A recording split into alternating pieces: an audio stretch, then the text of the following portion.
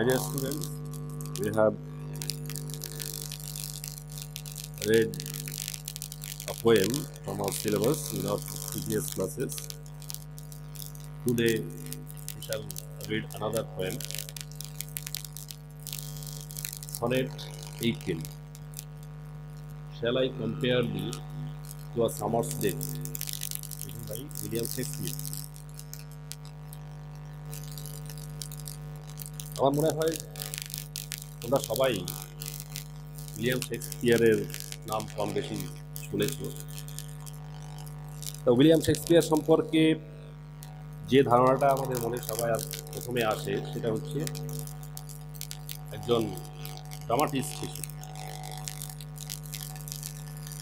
এটা ঠিক, উইলিয়াম শেক্সপিয়ারের সবচেয়ে বড় পরিচয় তিনি একজন ইংরাজি সাহিত্যের একজন এবং বলতে গেলে সবচেয়ে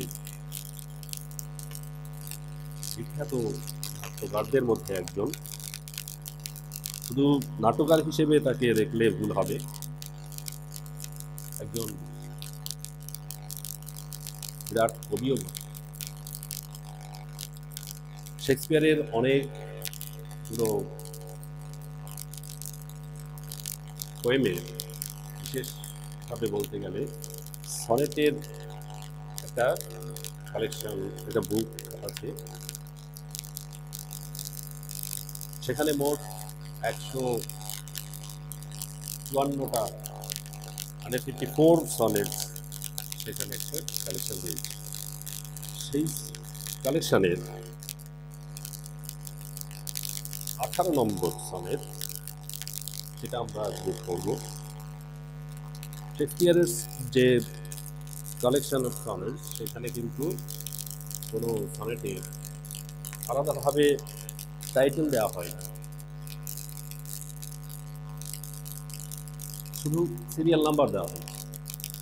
কিন্তু যখন আমরা আলাদাভাবে পড়তে যাব, সিলেবাসে যেটা আছে, ইন্ডিভিজুয়ালি যখন পড়তে যাচ্ছি তখন একটা শিরোনাম দরকার, একটা টাইটেল দরকার। এখানে ফার্স্ট লাইনটাকে নেওয়া হয়েছে টাইটেল হিসেবে। দেখো, Shall I compare thee to a summer's day? This is the 18th number of his sonnets. এই সনেট সম্পর্কে আমরা একটু আগে আলোচনা করে নিই। সনেট হচ্ছে এক ধরনের লিরিক্যাল পোয়েম। তার একটা বিশেষ স্ট্রাকচার আছে। একটা সনেটের মধ্যে 14টা লাইন থাকবে, টোটাল 14টা লাইন থাকবে। তবে দুই ধরনের সনেট রয়েছে, একটা পেট্রার্কান সনেট বা ইতালিয়ান সনেট, সেখানে একটা সনেটের গঠন রয়েছে। আরেক ধরনের সনেট যেটা শেক্সপিয়ারিয়ান সনেট বা ইংলিশ সনেট, তার গঠনটা একটু আলাদা। তবে দুই ধরনের সনেটেরই টোটাল সেন্টেন্স থাকবে 14টা। পেট্রার্কান সনেটটা একটু দেখি।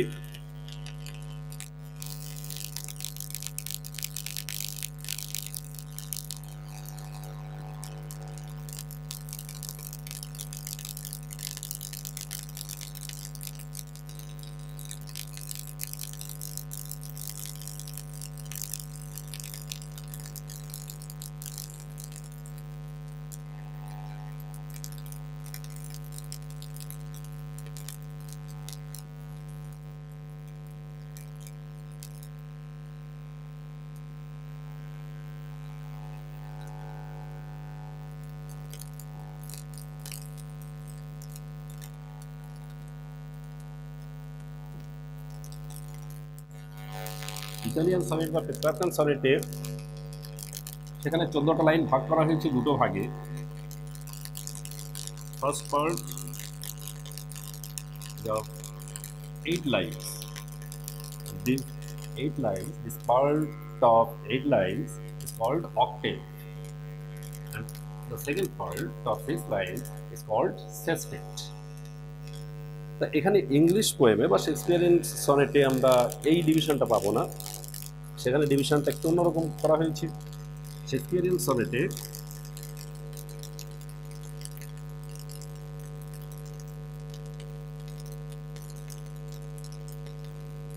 সেখানে ডিভিশনটা করা হয়েছে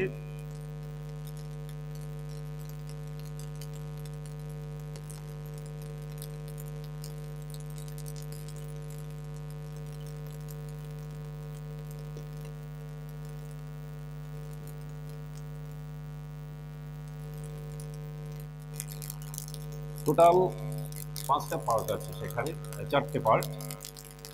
first 4 lines, first part or the first stanza is of 4 lines. Second stanza is also of 4 lines. Equally, the third stanza is of 4 lines. And the last, there is a part of 2 lines. এইখানে 4টে পার্টে প্রথম যে part সেটা হচ্ছে প্রথম স্ট্যান্জা 4 লাইনের, এরকম করে 3টে স্ট্যান্জা রয়েছে। একে বলা হয় কোয়ার্টেট। প্রত্যেকটা কোয়ার্টেট 4 লাইন, আর শেষে একটা রাইমিং কাপলেট, 2 লাইনের একটা মিলযুক্ত রাইমিং কাপলেট রয়েছে। Total 14 line.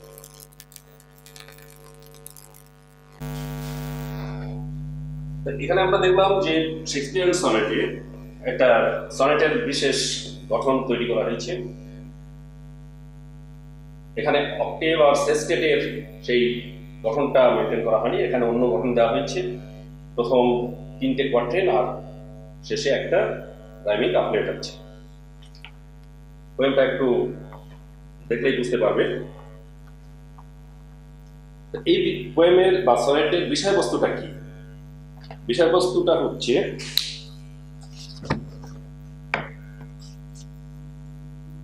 কবির এক বন্ধু ছিলেন, বন্ধুর প্রতি তার আনুগত্য এবং তার ভালোবাসা তিনি প্রকাশ করেছেন এই কবিতায়। এবং সাথে সাথে শুধু বন্ধুর সৌন্দর্য বর্ণনা করেই সেখানে তিনি থামেননি। বন্ধুর সৌন্দর্যের বর্ণনার পাশাপাশি আরেকটা বিষয় ফুটে উঠেছে, সেটা হচ্ছে ইমর্টালিটি অফ আর্ট, শিল্পের অমরত্ব। তিনি তার বন্ধুর সৌন্দর্যকে তার সনেটের মধ্যে অমর করে রাখবেন, এটাই হচ্ছে তার প্রচেষ্টা, এবং সেইটাই এই সনেটের মধ্যে তিনি প্রকাশ করেছেন। আমরা সনেটটা পড়ি।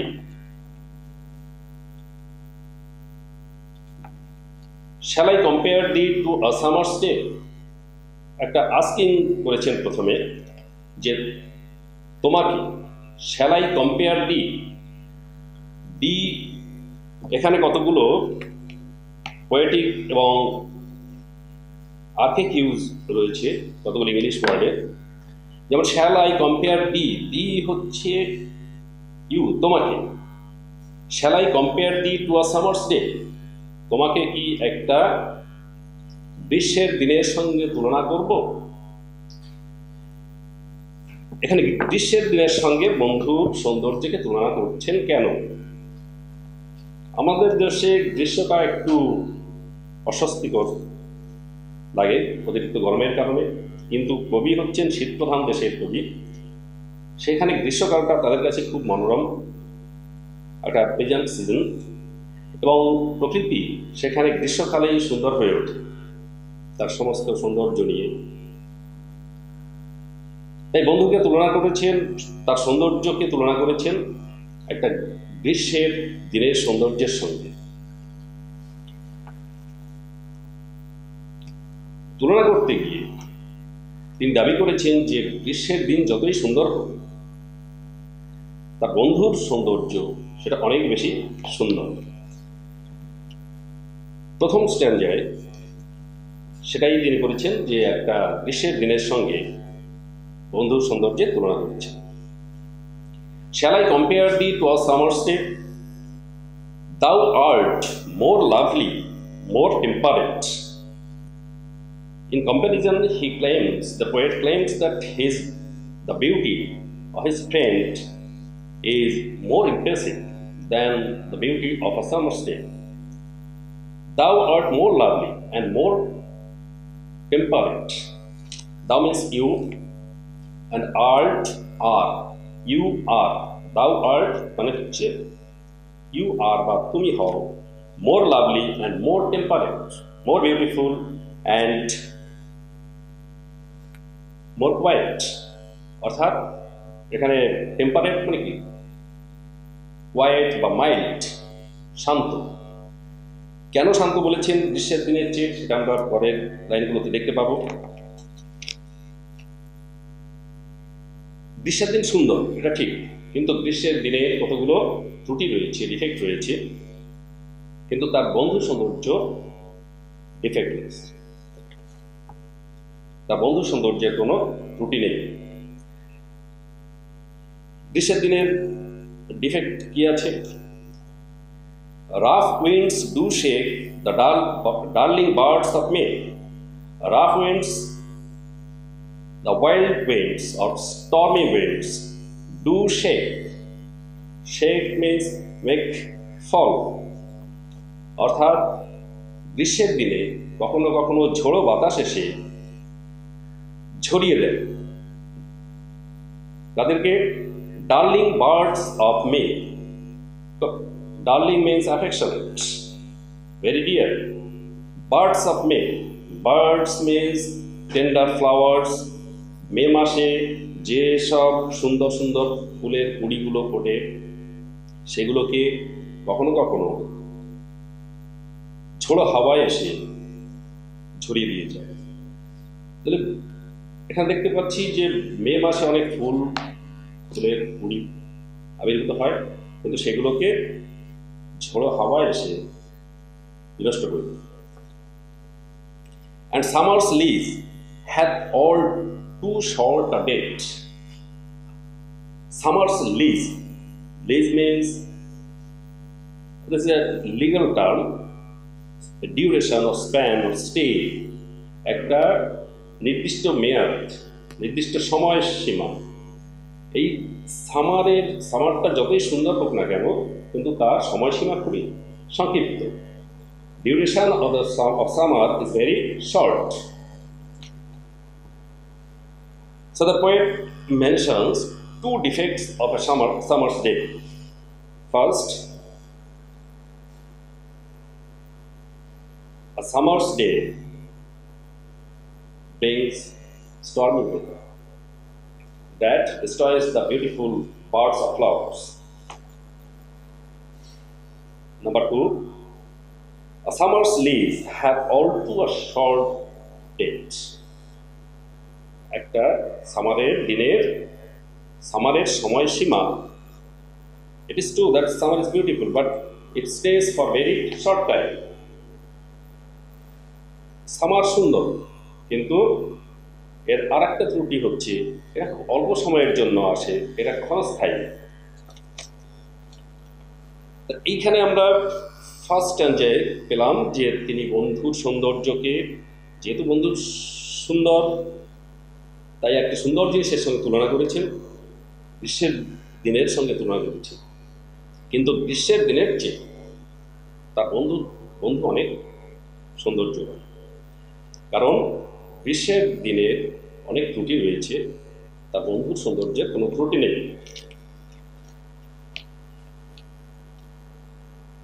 পরের স্ট্যান্ডে যাচ্ছি। Sometime too hot the eye of heaven shines. কখনো কখনো the eye of heaven shines. The eye of heaven refers to the sun. গ্রীষ্মের দিন, শীতপ্রধান দেশে একটা গ্রীষ্মের দিন খুব মনোরম, প্লেজেন্ট, কিন্তু কখনো কখনো এটা এতটা উষ্ণ হয়ে ওঠে যেটা আনপ্লেজেন্ট হয়ে দাঁড়ায়। তাই বলা হচ্ছে যে দ্য আই অফ হেভেন, অর্থাৎ সূর্য কখনো কখনো শাইন্স, কিরণ দেয়, গ্লিটার্স, টু হট, এক্সেসিভলি, তখন উত্তপ্ত হয়ে ওঠে, অর্থাৎ সূর্য কখনো কখনো অত্যধিকভাবে কিরণ দেয়। তখন এটা মনোরম হওয়ার পরিবর্তে সেটা আরো কষ্টকর হয়ে দাঁড়ায়, প্লেজেন্টের পরিবর্তে আনপ্লেজেন্ট হয়ে দাঁড়ায় একটা গ্রীষ্মের দিন। and often is his gold complexion dimmed. আবার প্রায় দেখা যায় কি his gold complexion means the color of skin. একটা গ্রীষ্মের দিনে সূর্য খুব সুন্দরভাবে কিরণ দেয়, কিন্তু তার যে সোনালী সৌন্দর্য, সোনালী গায়ের রং, সেটা কখনো কখনো ডিমড হয়ে যায়। Deemed means faded. কখনো কখনো এটা ম্লান হয়ে যায়। সূর্য উজ্জ্বলভাবে কিরণ দিলেও গ্রীষ্মের দিনে এটা মাঝে মাঝে ম্লান হয়ে যায়। And every fair from fair sometimes declines. এবং প্রত্যেকটা ফেয়ার, এখানে দুবার ফেয়ার কথা ইউজ করা হয়েছে। দেখো, এভরি ফেয়ার ফ্রম ফেয়ার, প্রথম ফেয়ার ব্যবহার করা হয়েছে ফেয়ার থিংস, অর্থাৎ বিউটিফুল অবজেক্ট অফ নেচার, প্রকৃতির একটা সুন্দর বস্তু। From fair sometimes declines. Every beautiful thing loses its beauty. প্রথম ফেয়ার ইউজ করা হচ্ছে একটা বিউটিফুল অবজেক্টকে ইন্ডিকেট করার জন্য, আর সেকেন্ড ফেয়ার ব্যবহার করা হয়েছে বিউটি হিসেবে। তাহলে প্রত্যেকটা ডিক্লাইন্স ওয়েজ, প্রত্যেক প্রাকৃতিক সুন্দর বস্তু তার সৌন্দর্য থেকে বিচ্যুত হয়, তার সৌন্দর্য এক সময় হারিয়ে যায়। কিভাবে? By chance. এটা ইনসিডেন্টালি আর অ্যাক্সিডেন্টালি এটা ঘটতে পারে। প্রত্যেক সুন্দর জিনিস তার সৌন্দর্য হারাতে পারে। Or nature's changing course untrimmed, অথবা প্রকৃতির নিরবচ্ছিন্ন continuous process. Change is the continuous process of nature. প্রকৃতির একটা নিরবচ্ছিন্ন প্রবণতা, এটা পরিবর্তনশীলতা। তা প্রকৃতির পরিবর্তনশীলতা কিংবা কোনো বিশেষ ঘটনাক্রমে সুন্দর জিনিস তার সৌন্দর্য হারাতে পারে। তো এখানেও আমরা সেকেন্ড স্ট্যাঞ্জা এখানেও দেখতে পাচ্ছি যে গ্রীষ্মের দিনের কিছু ত্রুটি রয়ে গেছে, যে কখনো কখনো এই অত্যন্ত উত্তপ্ত হয়ে ওঠে, আবার সূর্য তার গোল্ড কমপ্লেকশন হারিয়ে ফেলে, আবার প্রত্যেক প্রাকৃতিক বিষয়, প্রাকৃতিক বস্তু, সুন্দর প্রাকৃতিক বস্তু তার সৌন্দর্য হারায়। সেটা কোনো ঘটনাক্রমে হতে পারে, দুর্ঘটনাক্রমে হতে পারে, কিংবা প্রকৃতির স্বাভাবিক যে পরিবর্তনশীলতা রয়েছে তার কারণে হতে পারে। অর্থাৎ beauty of any natural object is subject to change. One time it loses its beauty, but the poet claims that his friend's beauty will never fade. It is permanent. Third stanza. But thy eternal summer shall not fade. Kintu thy means your eternal summer. Eternal means everlasting, চিরস্থায়ী। কিন্তু তোমার চিরস্থায়ী summer. এখানে summer, বন্ধুর summer বলতে বন্ধুর youthful beauty, তার যে যৌবনোচিত সৌন্দর্য, সেটাকে বলা হয়েছে।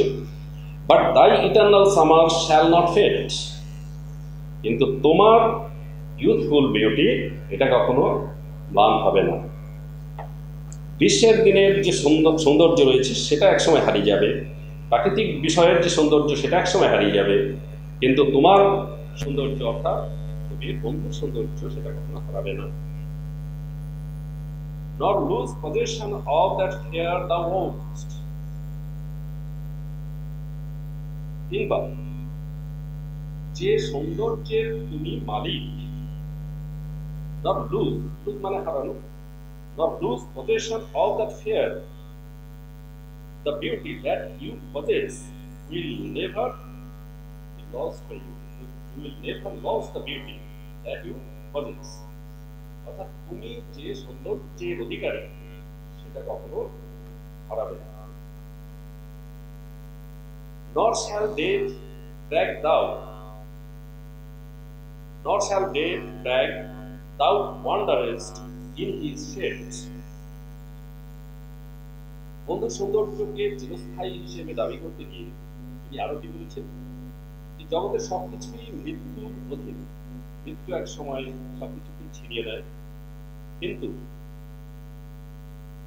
তুমি মৃত্যু ছায়ার অধীন নও, ছায়ায় বিচরণ করো না। এখানেও কতগুলো পোয়েটিক এক্সপ্রেশন আছে এবং ওল্ড ইংলিশ রয়েছে। Not shall death drag, drag means post, বড়াই করা, অবিতম্বি করা। মৃত্যুর একটা অহংকার রয়েছে যে পৃথিবীর সবকিছু, জগতের সবকিছুই তার অধীন, সবই মরণশীল। কিন্তু বন্ধুর সৌন্দর্যকে তিনি অমর হিসেবে দাবি করেছেন। বলেছেন যে মৃত্যু দাবি করতে পারবে না যে তুমি তার ছায়ার অধীনে বিচরণ করো। Wanderless means to roam about in his shade, in his shadow. মৃত্যুর ছায়া, মৃত্যুকে শোক বা কালো হিসেবে চিহ্নিত করা হয়েছে যে মৃত্যুর কালো ছায়ার অধীন তুমি, কালো ছায়ার মধ্যে তুমি বিচরণ করো না। অর্থাৎ death has no influence in you. তার বন্ধুকে বলেছেন মৃত্যুর প্রভাবে ভাই, মৃত্যুর কোনো প্রভাব নেই তার বন্ধু উপরে, বন্ধু অমর। এবার কিভাবে অমর হিসেবে দাবি করেছেন? তিনি দাবি করেছেন তার একটা কারণ রয়েছে। When in eternal lines to time thou goest, তিনি বলেছেন যে তুমি অমর, জগতের সবকিছুই মরণশীল হলেও তুমি মরণশীল নও, তোমার সৌন্দর্য অমর, চিরস্থায়ী। সেটা কিভাবে সম্ভব? বলেছেন যে তুমি যখন আমার এই কবিতার লাইনগুলোর মধ্যে বেঁচে থাকবে, মৃত্যু তোমাকে স্পর্শ করতে পারবে। এইখানে আমরা দেখতে পাচ্ছি যে তিনি একদিকে তার বন্ধু সৌন্দর্যকে অমর করেছেন, অমর বলে দাবি করেছেন, আবার সঙ্গে সঙ্গে তার কবিতা, তার সনেট, এটাকেও তিনি অমর বলে দাবি করেছেন। কবিতা যতদিন বেঁচে থাকবে, তাহলে ইমর্টালিটি অফ আর্ট, একজন শিল্পীর শিল্পকর্ম ওই শিল্পীর কাছে অমর, তিনি সেটাই মনে করেন। তবে এখানে শেক্সপিয়ারের সৃষ্টিকর্ম তার তিনি অমর, তিনি তার দাবি ন্যায়সঙ্গত।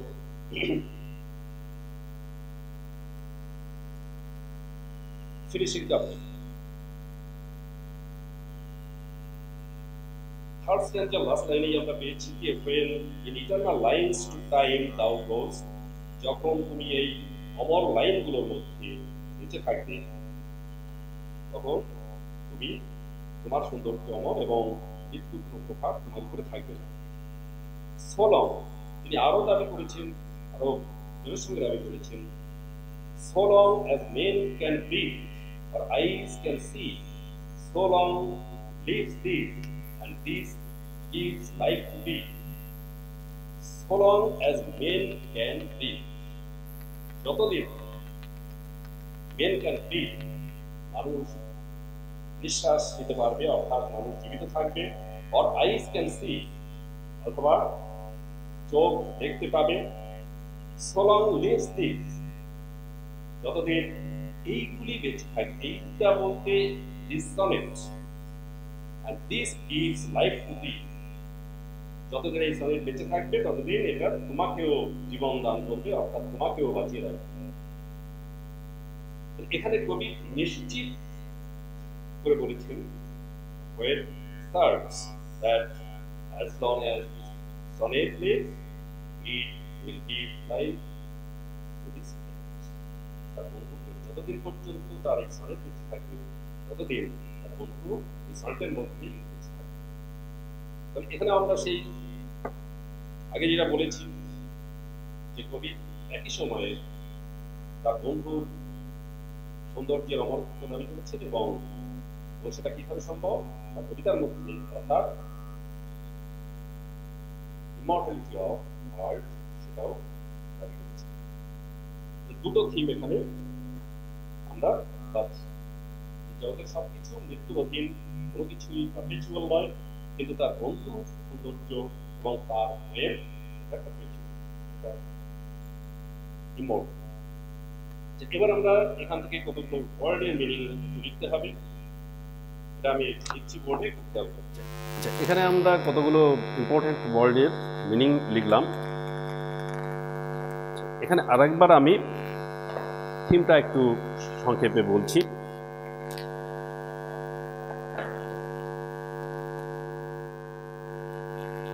এটা একটা সনেট, শেক্সপিয়ারিয়ান সনেট। এখানে শেক্সপিয়ার তার বন্ধুর ইউথফুল বিউটিকে তুলনা করেছেন একটা সামারের সৌন্দর্যের সঙ্গে, এবং তিনি দাবি করেছেন যে সামারের সৌন্দর্যর চাইতে অনেক বেশি সুন্দর হচ্ছে তার বন্ধুর সৌন্দর্য। কেন? সামারের অনেক ত্রুটি রয়ে গেছে, সে যতই সুন্দর হোক না কেন, কিন্তু তার বন্ধুর সৌন্দর্যের কোনো ত্রুটি নেই। প্রথম ত্রুটি সামারের ফার্স্ট ডিফেক্ট, সেটা কি?